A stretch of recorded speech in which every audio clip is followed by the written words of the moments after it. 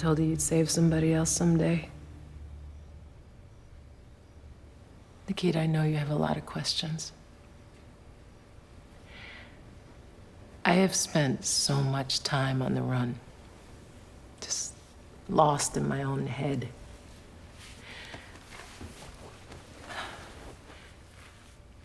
And then to see you, when you told me that you were in division, I couldn't believe it.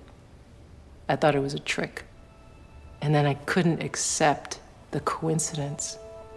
But then I remembered, there are no coincidences.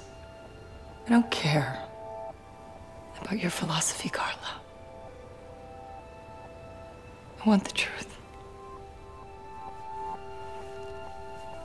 The truth is, this is a nightmare for me. You being involved in this, and me being the cause. How could I have ever wanted this for you, Nikita?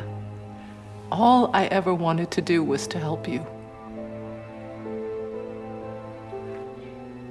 But what's so crazy is that you didn't just survive in the desert, you thrived. I mean, when I last saw you, you couldn't even hold down a job.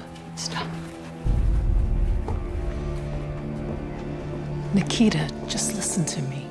What I'm trying to tell you is that everything that has happened to you is a gift. No, more than that. I believe it's destiny. Our destiny. All right, that's enough.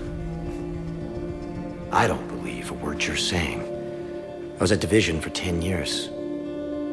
I never heard of you. When Nikita escaped, Percy and Amanda said she was the first to ever escape. And that's true. Because I wasn't in the program. I created it.